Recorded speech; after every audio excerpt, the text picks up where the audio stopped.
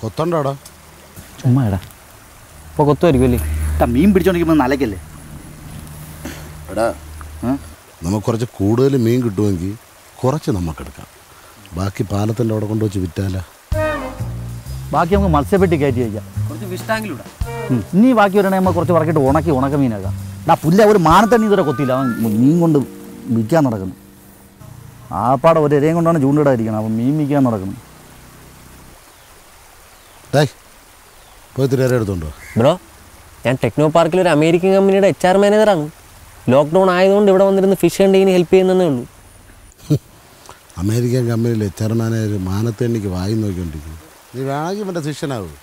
Lockdown കഴിയുമ്പോൾ നിൻ്റെ American company അവിടെ കാണുമെന്ന് ദൈവത്തിനറിയാം. ബ്രോയാ അണ്ണാന്നല്ലടാ അണ്ണാ. അമേരിക്കൻ കമ്പനിയിൽ HR മാനേജരെ നീ ഇന്നലെ വെള്ളത്തിൽപ്പെടുത്താ. നിൻ്റെ കല്യാണത്തിന് മഴ പെയ്യും. പിന്നെ എൻ്റെ മാമൻ്റെ കല്യാണത്തിന് ഇടിവെട്ടി മഴയായിരുന്നു. വെള്ളത്തിൽ കിടന്ന് എന്തരാ കാണിച്ചാൽ ദൈവത്തിനറിയാം. അണ്ണാ ഇവിടെ നീർനായുണ്ട് കേട്ടാ ഈ തോട്ടിൽ. അത് നീർനായല്ലടാ, അത് എവൻ്റെ നിഴലാണ്. നീ മുണ്ട് പിടിച്ച് നേരെ ഇട്. വാറയില്ലാണ്ട് നിന്റെ കണ്ടപ്പോൾ നീ വരെയും ചെയ്യും. മറ്റേ ഏണി കിടന്ന് വിളിക്കണ്ട ആ ഗൾഫ് സുരേഷ്. ഇറ ഫോണിട്. നീച്ചുമാരി പാടുന്നു. എടാ അവൻ ക്വാറന്റൈനിലാണ്. കഴിഞ്ഞ കൊല്ലം അവൻ വന്നപ്പോൾ അവൻ്റെ ഭാര്യ ഏത് എവിടെയാണെന്ന് അറിഞ്ഞുകൊണ്ടിരുന്നു. 24 മണിക്കൂർ അവൻ്റെ ബാക്കിൽ നിന്നായിരുന്നു. ഇന്ന് പറഞ്ഞ എങ്ങനെയാടാ അവിടെ അവൻ മറ്റേ ഇതിലാണ്ട വന്ന അവൻ ക്വാറന്റൈനിലാണ്. നമുക്ക് ചെന്ന് കയറി കൊടുക്കാൻ പറ്റൂടെ അവിടെ? എടാ നീ പോണറേ, അങ്ങോട്ട് പോകണമെന്ന് ആര് പറഞ്ഞു? നീ ചുമ്മാരി അവൻ്റെ വീട്ടിലോട്ട് കയറി അമ്മച്ചി വീട്ടിൽ പോലും കയറ്റില്ല. അമ്മച്ചി അങ്ങോട്ട് പോകലെന്ന് നമ്മൾ ഭയങ്കര വഴക്കായിട്ടിരിക്കുന്നു. എന്തിടാ അവൻ കഴിഞ്ഞ പ്രാവശ്യം കൊണ്ടുവന്ന അണ്ടിപ്പരിപ്പ്, ബദാം, സോപ്പ്, കൈലി, സ്പ്രേ, നീഡോ, ടാങ്ക് കംപ്ലീറ്റ് പാക്കറ്റിൽ കൊണ്ടിട്ട് കിടന്ന് തിന്നുവാനാണ്. അപ്പോൾ അവൻ വിളിച്ച ഫോൺ എടുക്കാൻ വയ്യ. നീ ഫോൺ അവൻ കൊണ്ട് തന്നില്ലടാ. വിളിച്ച ഫോണറാ ഒന്ന്. അങ്ങനെ സംസാരിക്കണ്ട. എല്ലാം ഞാൻ ഒറ്റയ്ക്ക് എടുത്ത് തന്നാ. നിനക്ക് ഞാൻ തന്നില്ലേ? അവൻ കൊണ്ടുവന്ന ടൈഗർ ബാ ഞാൻ നിനക്ക് തന്നാ. കോടാലി തേയില ഞാൻ തന്നാ. നടുക്ക് സ്റ്റിക്കറുള്ള സോപ്പ് തന്നാ. അത് സ്റ്റിക്കറില്ലായിരുന്നു. പിന്നെ 4 മുറിക്കുമ്പോൾ സ്റ്റിക്കറാണ്. അതൊക്കെ പൊടിഞ്ഞു പോയില്ലേ? പിന്നെ പേർച്ചക്കല് ഞാൻ നിനക്കാണ് തന്നത്. അത് എത്രയെന്നില്ല, ഞാൻ വീട്ടിൽ കളഞ്ഞു പോടാ.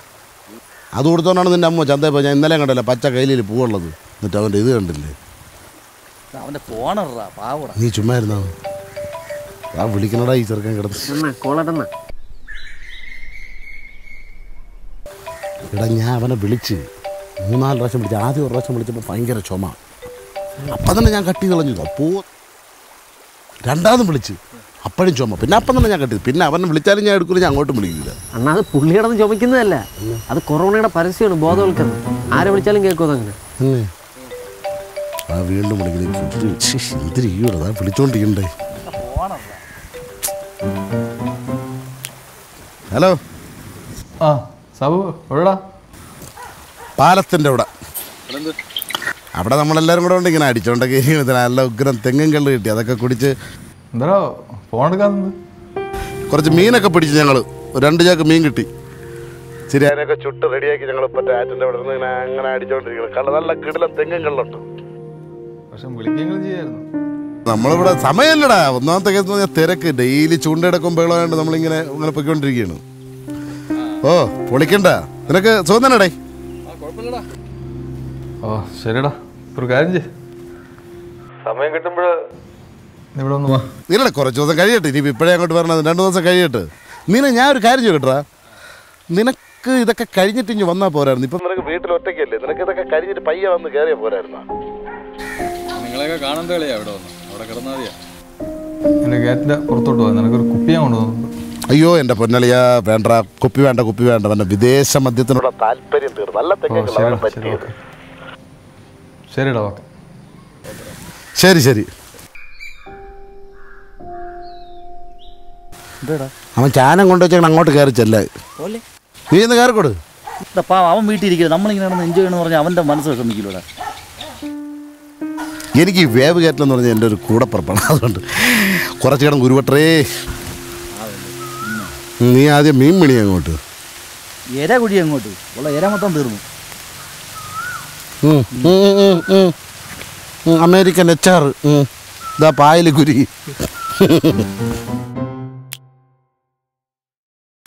ബ്രോ ഈ ലോക്ക്ഡൗണൊക്കെ ഒന്ന് കഴിയും ബ്രോ.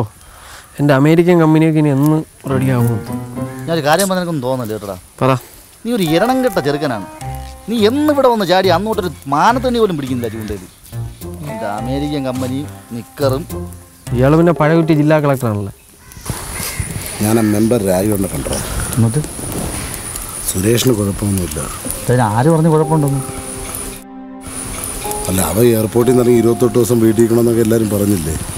ഇടാ, അത് ഗൾഫിൽ നിന്ന് ആര് വന്നാലും 28 ദിവസം വീട്ടിൽ ഇരിക്കണം. അത് അസുഖമുള്ളതുകൊണ്ടല്ല, അല്ല അതൊരു മുൻകരുതലിന് വേണ്ടിയാണ്. പക്ഷേ ആൾക്കാരെല്ലാം കൂടെ പറഞ്ഞ് പേടിപ്പിച്ചോണ്ടല്ലേ നമ്മൾ അവനെ പറ്റി ഓരോന്ന് പറഞ്ഞത്. നമ്മളാ നീ എടാ ആര് പറഞ്ഞെങ്കിലും നീ പറയല്ലേ അവനോട്. എടാ നിൻ്റെ പെങ്ങളെ കല്യാണത്തിന് 2.5 ലക്ഷം രൂപ അവൻ തന്നെ അയച്ചു തന്നത്. അതൊക്കെ പോട്ട് നിൻ്റെ അമ്മച്ചി വയ്യാതെ ആശ്രയി കിടന്നപ്പോഴത്തേക്ക് പൈസ അയച്ചു തന്നടാ. നിൻ്റെ കല്യാണത്തിന് താലി മേടിക്കാൻ പൈസ ഇല്ലായിരുന്നപ്പോൾ അവൻ തന്നെ എനിക്ക് പൈസ അയച്ചു തന്നു. ഇവിടെ ഈട്ടങ്ങൾ ഷട്ട വന്ന് എനിക്ക് മേടിച്ചു തന്നെ. എന്നിട്ട് അവൻ മേടിച്ചെന്ന ഫോണിലൊരു കോൾ വിളിച്ചപ്പോൾ നീ അവനെ ബട്ടളക്കിയിരുന്നു. കഷ്ടം തന്നെ അറിയാം. എടാ നമ്മൾ പറഞ്ഞിട്ട് അവനത്ര ഫീൽ ചെയ്യില്ല. നമ്മളെ 3 പേരിൽ ഏറ്റവും കൂടുതൽ ഇഷ്ടം അവന് നിന്നത്. അസുഖങ്ങളില്ല ആർക്കും എപ്പോഴും മതി. ശരി, ആൾക്കാർ പറഞ്ഞ് പേടിപ്പിച്ച് വെച്ചോണ്ടൊക്കെ ഞാൻ വിളിച്ചവനാ. ഞാൻ എന്നെ വിളിച്ചു അവൻ ഫോൺ എടുത്തവൻ. അതവൻ്റെ നല്ല മനസ്സിലായി പറഞ്ഞു.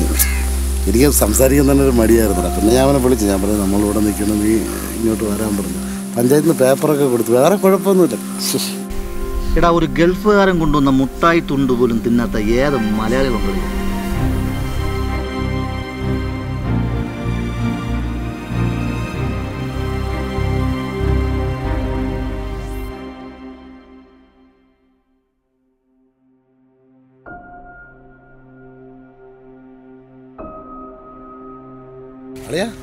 കൊറോണ ഓടന്ന് പിന്നെ കൊറോണ. നിനക്ക് കൊറോണ ആണെങ്കിൽ കുഴപ്പമില്ലടാ. എന്തിനാ ഇത് ഇച്ചിരി വെള്ളം വെച്ച് കേട്ടോ. വന്നിട്ട് 28 ദിവസമായി ഇതുവരെ അങ്ങോട്ട് കണ്ടില്ല.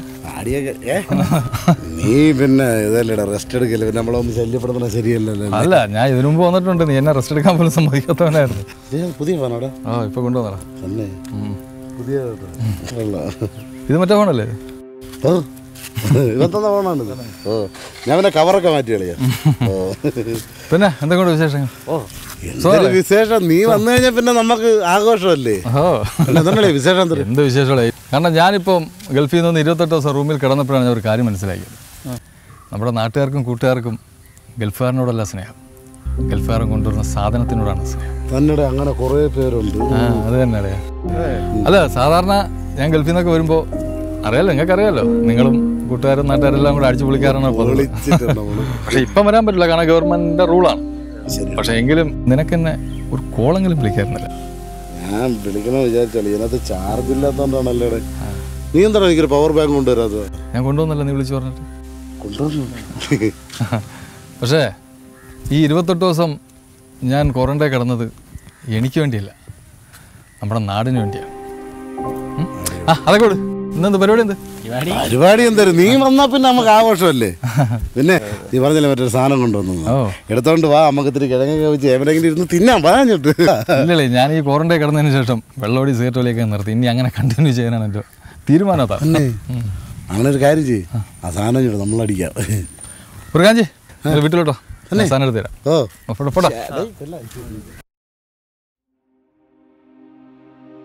വരുമ്പോഴേ ഒരു 10,000 രൂപ എടുത്തോണ്ട് പറഞ്ഞേ. അതിന് ഇപ്പൊ ഗൾഫുകാരൻ്റെ കുപ്പിയിലെ വില അതാണ്.